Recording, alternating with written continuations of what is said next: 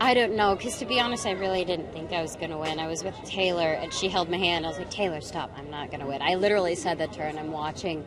And the boys, beautiful One Direction. They're not bad to look at. I'm sitting there looking, and they said my name, and I looked at Taylor, and it was surreal because I do put so much work into my music, but, you know, there's so much talk of everything, and I did put my heart and soul into it, so I was really excited that I won, and it was great. No, they're going to tell me what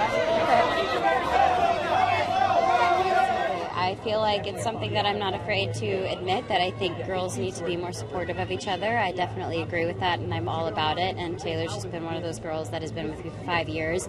She's very strong, and she doesn't care what people think, so she inspires me. Selena, let's see those eyes on the rock, man!